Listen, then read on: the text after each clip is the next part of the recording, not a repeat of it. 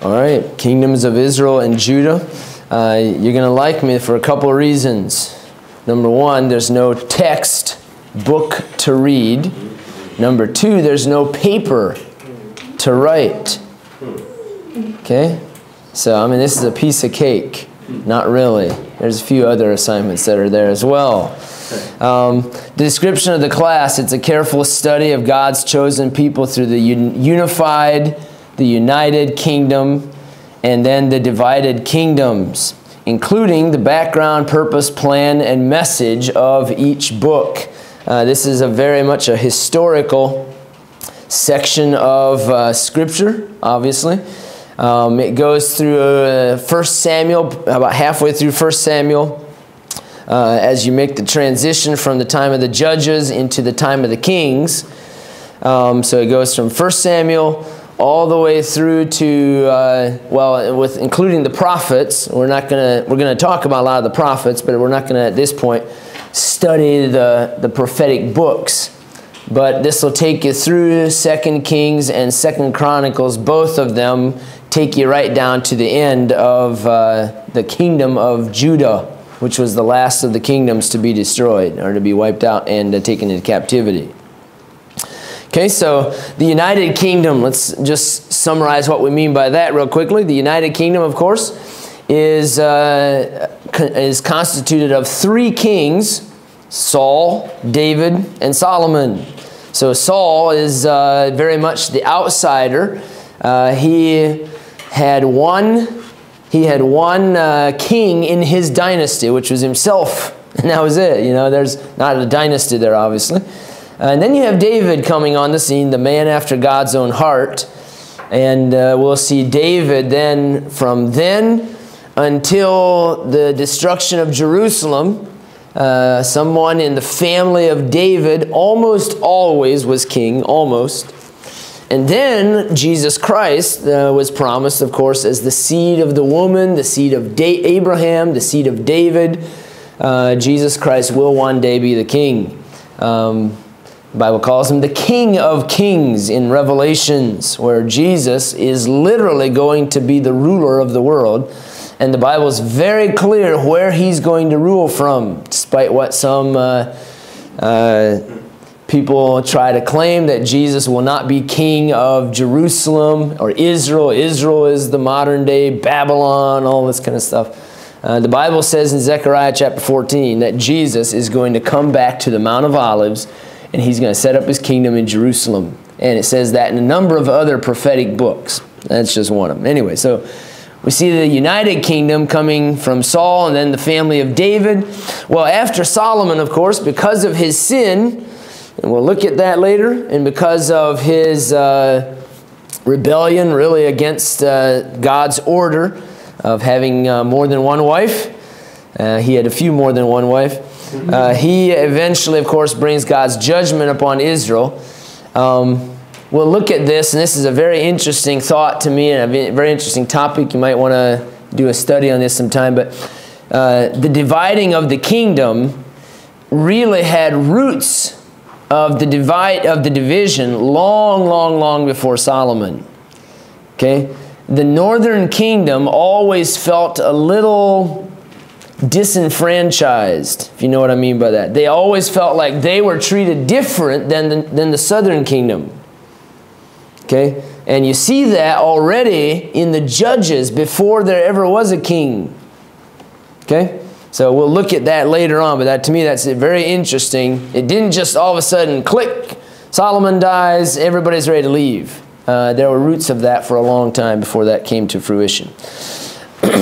The divided kingdom, of course, then, is made up of many kings. In the northern kingdom of Israel, they had almost all bad kings. There's a couple of kings that were decent, but most of all of them were very bad, or at least bad.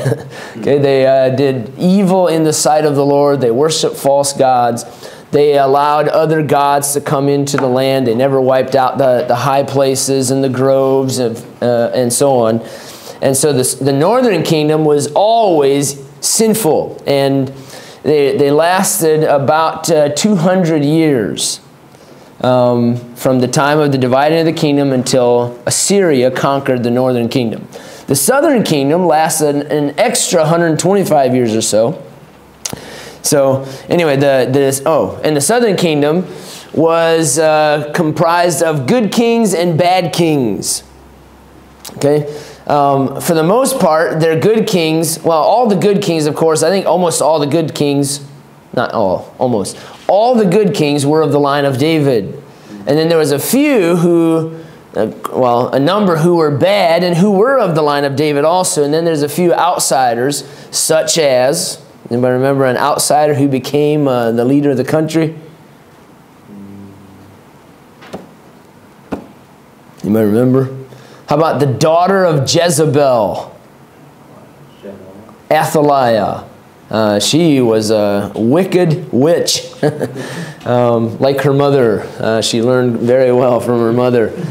She killed all of her grandkids, Athaliah did. That's not normal, you know. I believe me. My mom is a grandmother like 42 times over. And I'm not kidding. And she loves her grandkids. You know, that's normal. And so, anyway, so there's an outsider of the family of Ahab and Jezebel coming into the southern kingdom as the ruler. What a mess. Okay, so that's the united kingdom and the divided kingdom in short. There's no text for the class. The outside word. Now, here's where I've added quite a few things to the class. And I hope that you'll get a blessing from these. I hope you enjoy your studies. Okay, the first two things there are studies, such as what is I going to say? Like not a word study, but a topical study of something. And in this case, Psalms. The students will do 2 Bible studies discussing David's experience that led to the writing of a psalm. Okay. Now, in our library, we have books, several different authors who write about the Psalms of David. And in those books, they lead up to, or they give the background to the writing of the psalm. You know, just like we have, if you've ever looked at these, I have several in my office, hymn stories. So these songs that we sing in church, you know, somebody didn't just sit down and say, I'm going to write 50 songs. And so they wrote these songs one after the other about the love of God and the forgiveness. You know, that's not how it happens. It's almost always an experience that they went through, and it led them to the writing of a song that really meant something. Have any of you ever written a song? I have not. I thought it'd be interesting to ask. Charity, you're musical, you know. So, nobody has, huh? Okay. We don't have any Phillips. What's his name? Bliss. We don't have any Philip Blisses in here. Philip Chavez. No, not quite. So anyway, so you'll do 2 Bible studies discussing the experience of David that led to the writing of a psalm. Now, there's several that are very easy, right? Okay. I'm not saying nobody should do those, Psalm 51 or Psalm 32. Those 2 generally fit with the story of Bathsheba. And so I'm not saying nobody should do those. Now, all of you are saying, it's one of mine, you know, if nobody else. Anyway, but think of some other ones. There's plenty others that are identifiable. Some of them are even listed right in the scripture, right under the chapter, the title chapter. There's a heading there that says what the story was behind this. So most of the Psalms, many of the Psalms that David wrote were written while he was fleeing from King Saul. And so those are great Psalms for people who are discouraged or distressed. Yes, did you have a question? Do they have to be David's Psalms, or can they be from various other ones like Moses or someone else? Let's stay with David, because this is kingdoms of Israel and Judah. Sure. So, okay. I'm thinking about, and don't just fill them with fluff, but I'm thinking about a page or a page and a half for each of these. And these, I'm imagining, okay, this is the first time that I've given this assignment, I'm thinking along the lines of paragraphs. Okay, so on these, you'll put your name at the top, Josh Swersler, and the date, of course. What is today? September the 9th of 15, and then you'll put Psalm 51. And if you like, as I'm standing here, I think of several main points with that. With Psalm 51, I think about David's sin that led to that to the writing of the psalm, and then David's repenting. Everybody knows the story of the sin, so don't spend most of your study on that. But then talk about David's repenting and what some of the words mean. Okay, I don't want just a story. I want a study. So what does it mean in Psalm 50? If you did Psalm 51, what does it mean that he say, create in me a clean heart, or renew the joy of thy salvation? Remove not thy Holy Spirit from me. Another main point might be the effects of sin in David's life. So, anyway, think of the Psalms and the experience of David that led to the writing of the Psalm, and then go through the Psalm briefly and pointing out what David felt, or what he was saying when he wrote that Psalm. Okay? I'm really looking for you not to do, I understand somebody will do Psalm 51, but I'm really looking for you to learn something. You already know Psalm 51. So I'm looking for you to learn something that you didn't know before you started this. Okay? Now, if you didn't know that Psalm 51 was about the sin of David and Bathsheba, then write about it. I don't care. Is that fair? So, Robert, I never heard that story before. That's a new one. All right, a psalm study. I think that'd be an interesting thing. See David's experiences there leading to the writing. Then secondly, a Proverbs study. Okay, now, Solomon was the wisest man who ever lived until he started doing what he said not to do in the book of Proverbs. Okay? It's so funny, ironic, Proverbs 7, he warns over and over and over, and actually all through Proverbs, about the strange woman. And then what does he do? He takes in many strange, the word strange literally means foreign women. I mean, that's exactly what he did. He took in all these foreign women that didn't have the same, it's not wrong to marry a foreigner, I'm not saying that. But when they bring their gods with them, you got a problem. So anyway, the students will do a study of an element of the wisdom of Solomon demonstrated in his knowledge about any of the sciences. Now, I'm being very specific with that. I want you to show Solomon's wisdom as it relates to sciences, biology, the animals, I forget all the names, zoology, Schoology, yes. That's a great science that we have here at Fairhaven. If you can figure out Schoology, you're very wise.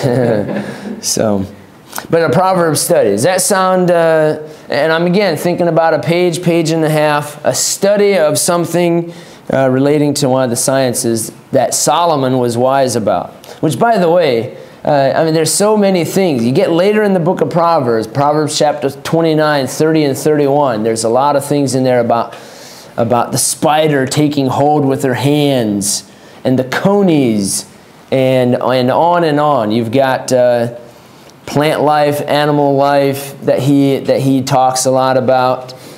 He understood people. I don't know if that'd be a science, but he talks a lot about observing people. Am I thinking of sorry? It would be anthropology. Anthropology. There you go. Yes? I was thinking when he talks about like wine and stuff, what about that, about the wine movement itself? I would think that'd be fine.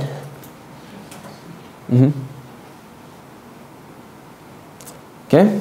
So if you think of some other things along those lines, see me or email me, and we'll talk about it. Okay, so I thought that would be interesting, the great wisdom of Solomon. Now, here's where we have a few other things now. 7 summaries of kings and 3 summaries of prophets. Now, let's just talk about these summaries briefly here.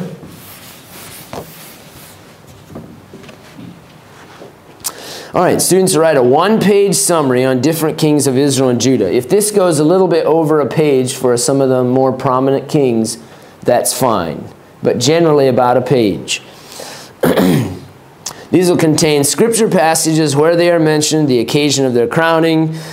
Okay, so again, I'm not looking for a big research paper. I'm going to tell you exactly. I'm just thinking 1 page, your name, the date at the top. Okay, so we'll pick somebody else. We'll get Rick on here. Okay, it's September 9th. And Asa. Asa was one of the earlier kings in the divided kingdom in Judah. So let's say that we're doing Asa. I'm really looking for you to actually not just use paragraphs, but actually kind of use an outline. So Roman numeral 1, let's say, or number 1, the occasion, scripture passages. There we go. The first thing mentioned. Scripture passages. You list out the scripture passages. Number 2, the occasion of their crowning. Now I'm thinking each of these like a paragraph. Okay? A paragraph. There's some that are very unique. They became the king because they killed the previous king. They became the king because the previous king died. They became the king because the previous king was still the king. There's several of them that were co-regents. They were king with their father or with another king, and then when the other king finally died, then they took over the entire kingdom. The occasion of their crowning. Commendable and reproachable acts. So the good and the bad. Okay? Asa started out great. Obeyed the Lord. He trusted the Lord. He had a great victory over Ethiopians, I believe it was. With a huge army of, the leader of the Ethiopian army, I believe was Zerah.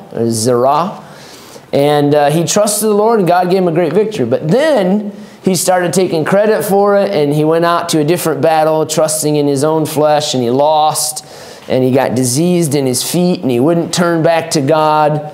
Okay, so commendable and reproachable acts. Historical events. Okay, I'm thinking here if there's other countries involved, or if there was a great earthquake or something, a big natural disaster during their reign. And like this, again, you just keep going right down the list. Alliances. What kind of alliances did they make? Some of the kings didn't make many alliances. Some of the kings made alliances with the wrong people, with the wrong countries, like Syria, not us. Well, even some with Assyria. Who was that? We just heard a message preached on this recently here. Anyway, one guy tried to make an alliance with Assyria to fight against Syria, and the prophet warned him and said, you shouldn't be doing this. Or was it with the Babylonians against the Assyrians? I forget. But anyway, there's those kinds of alliances. Kings in Israel and Judah during their reign. So if you're doing a king of Israel, then who was reigning in Judah during their time? And you could definitely mention what kind of relationship they had, if there was any. And the cause of their end.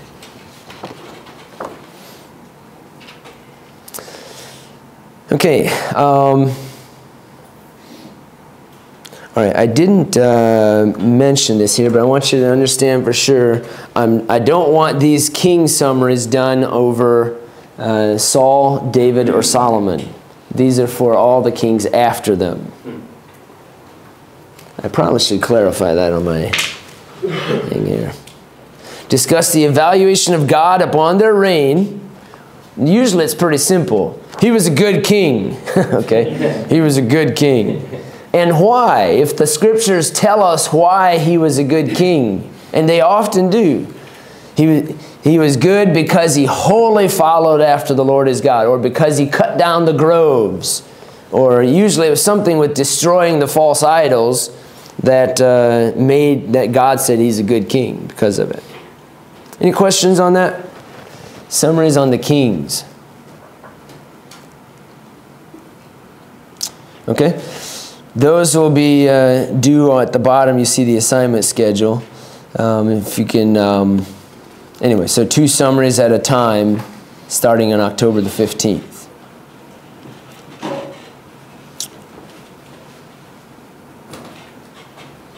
All right, what is the 29th? Oh, no, I'm sorry. That's October 29th. Okay. All right, summaries of the prophets. The same setup, except there's some different things I'm looking for, but a little bit more detail than what I gave you in the king, or than what you would have in the king summaries. You write a 1-page summary on several prophets of Israel and Judah, covering the interaction between the Old Testament prophet and his king. Include the purpose and significance of the message of the prophets. Okay, so this is a little bit more subjective. I don't have a list out for you, but you'll talk about the interaction. Okay, I don't want a big long story on Elijah. You know, Elijah went to Ahab and did, well, we already know that. So keep that part, if you're going to do Elijah, keep that part short, and then, let me see, look at it. And then spend more time on the purpose and significance of the message of the prophets. What is that? Thus saith the Lord. That's pretty significant. The purpose was that, to me, a large part of the prophet's job was to keep the king in line. Okay? I changed this part here. I used to have you write a paper, not you, this class. I used to have this class write a paper on the interaction between a prophet and his king, and to discuss how this very unique relationship that God set up, whereas the king is actually the physical, political leader, and he's also the religious leader, really, in a lot of ways. But you also have a man of God who's there to keep the king in line. And often, several times, the man of God is not even named. We don't even know who he was. We don't even know what his name was. I'm thinking of Jeroboam and the prophet that came to him. And Jeroboam put his hand out, remember, and his hand withered up. So, anyway, these prophets had a very unique job, and very often they were hated and of course, punished and abused and so on like that. Jeremiah, the people didn't like him, the king didn't like him, scribes and the authorities didn't like him, put him in prison, put him in the dungeon, and he still kept on telling them what God said. All right, so 3 prophets. There's a lot of prophets, but I want the prophet to fit into the time period of the kingdoms of Israel and Judah. Okay, there are some prophets that don't. Haggai, Zechariah, and Malachi were prophets who prophesied after the return from exile in Babylon. Anyway, yeah. Most of the others, as I think about it, most of the others would be fine. Any questions? Of course, you'll probably pick the ones who are not minor prophets. You'll pick or major prophets. You can do the major or the minor prophets. But I'm thinking even Elijah and Elisha and who is the other prophet who fed Obadiah. The prophet Obadiah, who fed a whole bunch of the remnant who stayed true to the Lord during the reign of Ahab. Anyway, so those are some of the prophets that you could do. Yes? You want us to stay away from Saul and David and Solomon for these summaries too? Oh, I see what you're saying, like Nathan? Yeah. No, that'd be fine. If you want to do, that's a good question. If you want to do, in this case, I would definitely think that it fits more, even with the prophets who prophesied during the rule of David and Solomon. Samuel? Samuel had a unique position. He was a prophet, he was a judge, and he was a priest. Okay, so he had a lot of responsibilities in different areas. I'd rather you stay away from Samuel just because there's so much. You won't be able to do it in one page. But most of the other prophets you should be able to. But no, Nathan, Gad, during the reign of David. Who's the prophet during Solomon's reign? Probably Nathan still. So, yes. All right, and then there'll be reading assignments, some posted to Schoology. And when I put a reading assignment there, I'll let you know.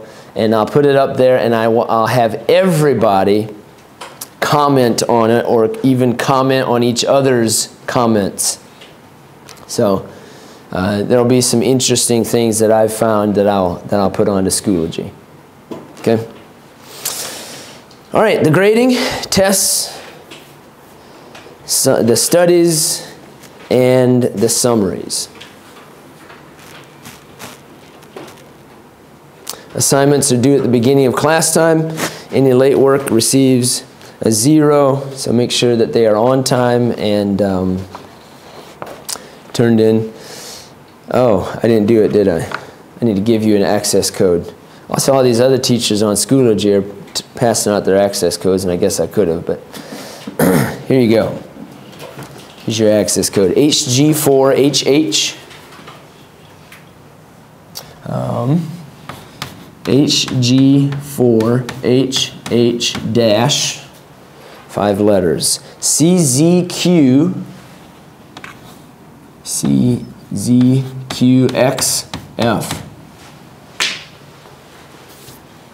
And if you can do that as soon as possible, I know some of you are having a hard time figuring out how to get into Schoology, you know, so if you can do that as soon as possible. And then most of these we can turn in to Schoology. And I'll talk about that more. All right, we have class tomorrow, as you all probably well know. We have class tomorrow back in here. And then, of course, next Tuesday, no, I'm sorry, Monday, right? I'm getting my class days mixed up. It used to be Monday and or I used to be Tuesday, and maybe it was Monday and Thursday, I forget. Anyway, so we'll have class tomorrow, and then class Monday, and then next Thursday, your first Psalm study is due. Okay? So a week from tomorrow, the first Psalm study is due. Yes? As far as the tests, are they cumulative, or is each test for its own section? I normally have cumulative tests. But I normally I normally put the old tests in the library and let you study off of those. So, for the past material. Everybody understand what I mean by that? Mm-hmm. So, the first test, the second test that we just did, so it's at the final is the only thing that'd be a cumulative. And then on the final, I'll have a section of the final that's off of the previous tests, and both of the previous, or 3 previous tests will be in the library for you to study. Okay, any questions? So, a lot of work, not too much. I mean, there's a lot of small things as you go along. So, some classes naturally lend themselves to a lot of library books and a lot of library study. Our library isn't very well stocked. I don't mean in a knock, but it's not like we're going to have books on Rehoboam and books on, you know, Jehoshaphat and so on. But we would have a lot of books on the first several kings. David, books on Saul. Somebody preached a message recently on Saul's failed leadership. And I thought that was very, very interesting. And I've studied that out some more. And I've always felt that Saul's time was kind of a wasted time. Well, now I kind of see it as it was an example of bad leadership. And the children of Israel suffered for it and paid for it. Once David came on the scene, God set up the kingdom the way that it was supposed to be. But anyway, there's something to be learned in each of these men. So, very interesting. All right, I know this map, I don't have it set up here, but if we can think about this a little bit before I get going. I want to put this class into some context, okay? And in order to do that, it's good, those of you who were in the class last semester, I know that's been 3 months ago and you probably haven't thought about it since, but if you have, that's great. But just to put it into context, we've gone through the time period of the judges. And the transition from the judges to the kings was Samuel, as I mentioned. He's the last of the judges. He ruled for a long period of time. He also had a lot of authority over, it looks like, over other judges. And even then in the extended ministry into the time of the kings, he had a lot of authority over the kings. Okay? Let's put a little bit of time frame on this. I pulled up my map, but I'm not quite ready for that yet. Let's put some time frame into this. I gave you some dates, not you, but some of you got some dates yesterday in Old Testament survey. But let's look at the time period that we're in and make sure that we're getting the big picture. I always like to look at the big picture first. The time of the kings of Israel and Judah overall goes from 1050 until 586. Okay, so what is that? Almost 500 years total. Going from Saul, beginning of Saul's reign, until the destruction of Jerusalem in 586 BC. Now, that is what we're going to focus on this semester. Okay? I don't get through it. There's just so many kings, and I normally phase this last part of it into at least the destruction of Jerusalem. I know for sure I will not cover the destruction of Jerusalem in this semester. It kind of fits with the Second Temple period, destruction of the First Temple, and moving on into that era. But anyway, so 1050 to 586. Now, what has just taken place before this? There's been about 350 years of a period of the rule of the judges. So they came into the land in 1406 is when the conquest begins to take place. The conquest and judges, you got it.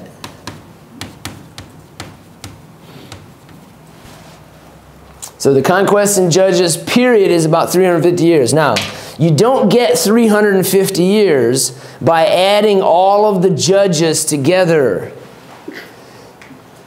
Okay? If you go through the book of Judges and you see this guy reigned for 20 years and this guy reigned for 40 years, I'm sorry, I used that word. This guy ruled the land for 20 years and 40 years and 10 years, and the land had rest for 80 years, and then they fell into sin again. If you add all of those dates together, you come up with way more than 350 years. Okay, you're going to come up with around 500 years. Say, well, what's the problem then? You have to take the outside dates. We know some of these outside dates here, and you just figure out from those dates how long the period of the judges was. You can't take the actual date. So what that means is that each of those dates that are listed for the judges, each of the 20-year periods and the 40-year periods and the 80-year periods, that some of those, many of those, overlapped each other. So in the land of Israel, okay, you'd have several you know, you'd have several judges ruling at once. You'd have judges here to the north. Deborah was up here in the north, and Barak. You'd have Gideon up here in the north at a different time. But you'd also have Samson down here. He was one of the later judges. The Philistines' rise to power had taken place already by that time.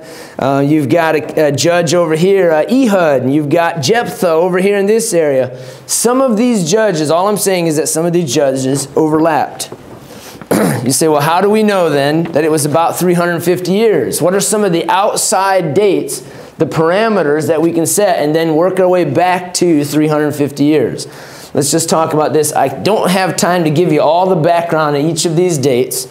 I mentioned this yesterday in my class for some of you, but I probably should go over here.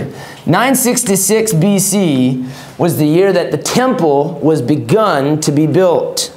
It was started in 966 BC by Solomon. We know that from 1 Kings chapter 6, verse 1. The Bible is very clear on that.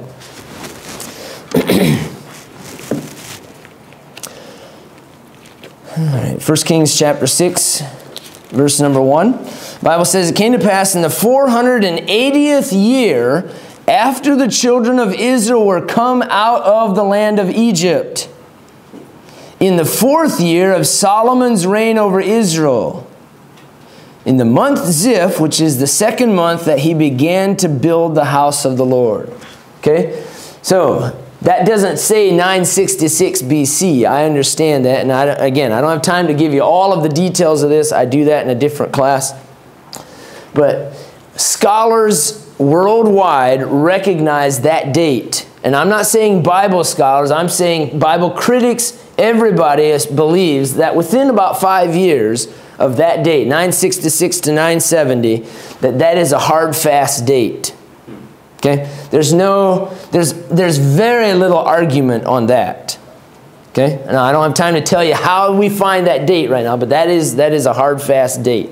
And it's based primarily on astronomy and an eclipse of the sun, and that is a hard, fast date. Okay? That's something we can hang our hats on if you're in the West. Okay? You can hang, if you're Amish, you know, you can hang your hat on that one. All right, so 966. The Bible says there in 1 Kings 6:1 that 480 years previous, that's 1446 BC, that they came out of the land of Egypt. That's the Exodus. Now, Bible critics deny, they say that 1 Kings 6:1 is wrong. Okay? They say 1 Kings 6:1 is wrong. 1 Kings 6:1, the 480 years was not actually 480 years.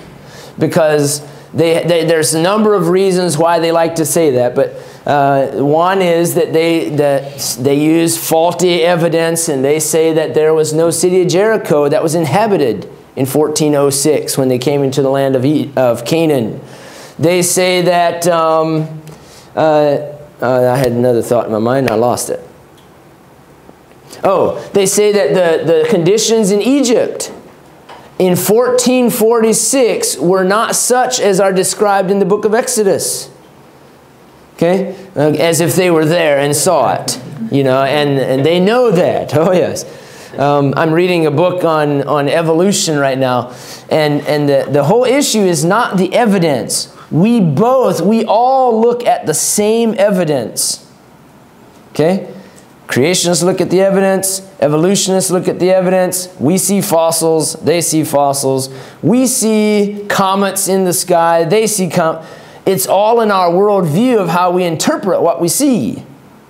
And it's the same thing with Egypt and any of these archaeologists and so on. We see the same evidence. We pull the same pottery out of the ground. And then we interpret it one way, and they interpret it another way. Okay?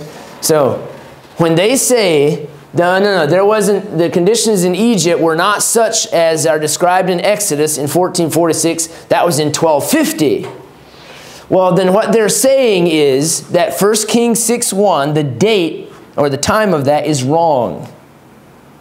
So they're denying the Scriptures. They're saying the Bible has errors. Okay? They're saying the numbers in the Bible are not reliable. Okay, so 966, hang your hat on it. 1446, 1 Kings 6:1 says that's the way it was. 480 years previous to this. Now, so I choose to believe the Bible, and I'm sure you do as well, or you wouldn't be here. But somewhere in this 480 years, we have a time of judges. Okay? We have a time, actually before the judges. Sorry, I missed. We have a time of conquest. Here we go. And then a time of judges. And then we have a time of Saul. And that's 40 years. And we have a time of David. And that's 40 years. And then the 4 years of Solomon. Okay, so I can give you the outside dates, and then you know these are solid dates because the Bible says they are. Now, the time of the judges is what's left. It's real simple. About 350 years.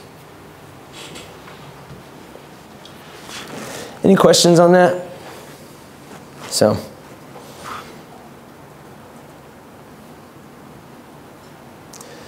all right, I know there was something else I was going to point out about that.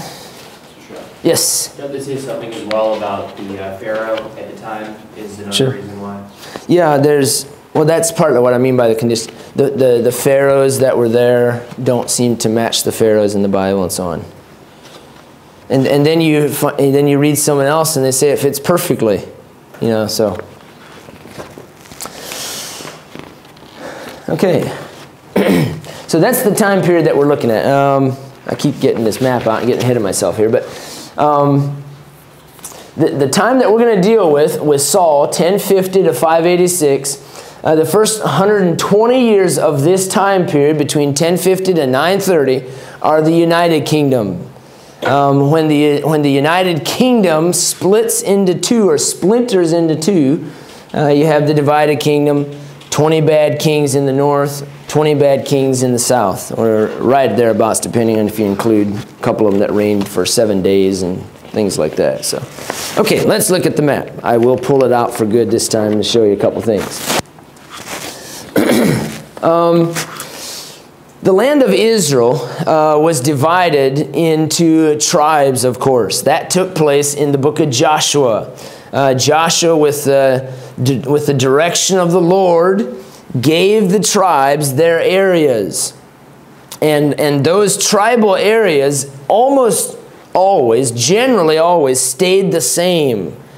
There's one major exception to that. The tribe of Dan was down here close to the Philistines, and they were too big a sissies. They said, we cannot drive out the inhabitants of the land.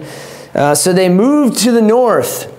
And in the process, they took a bad prophet with them, a bad priest actually with them. And they started kind of their own worship system up in the north. They killed a whole bunch of people up there, which I guess was, you know, they were supposed to do that anyway, and killing the inhabitants of the land. They should have done that down here. So they go up here and they kill a bunch of women and kids, is really what they did. And they took over that city and established their own religious system. Anyway, so that's during the time of the judges. It's very loose. The Bible says in the book of Judges, chapter 17, verse 6, that every man did that which was right in his own eyes. The last verse in the book of Judges says that in those days there was no king in Israel. And it doesn't finish the thought, but every man did that which is right in his own eyes. And so they come to the point where the children of Israel are fed up, not with their sin. They're not fed up with their own inability to conquer. They blame everybody else. And they said, we want a king to reign over us. Okay, so Saul, they eventually, I'm just summarizing for now, but they pick Saul from the smallest tribe of Israel. He's in this area right here, the tribe of Benjamin. Now, I don't know exactly why they thought they needed a guy from the tribe of Benjamin, but Benjamin was the youngest of all of the sons of Jacob. And a lot of scholars think that they wanted, or they needed a king who would not think that he was above everybody else. You know, if they got somebody from Judah or from Reuben or some of the older ones or the more prominent sons of Jacob, instead they got one from the youngest of the sons of Jacob. Anyway, and Saul becomes the king, and he doesn't establish much of an area. He doesn't, it's real weird, and this is where we see his failed leadership, I think, is when he's chosen to be the king, the first thing he does when the party's over and the big feast is over, he goes back home.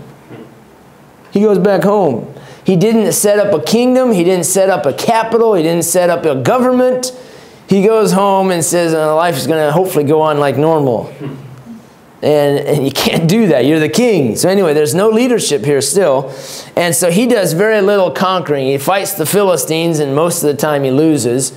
And when he doesn't lose, it's because somebody else stepped in and saved his neck. David, Jonathan. Okay? Saul was not a military leader in a lot of ways. He was a failed leader, no question. David comes on the scene, and David spreads out the territory. We know that David, the Bible says, he had bloody hands. You know, he was a man of war. And evidently, I think sometimes we don't give him enough credit. We say, oh yeah, God killed Goliath. You know, he just guided that little stone. Well, the Bible says that David was a man of war.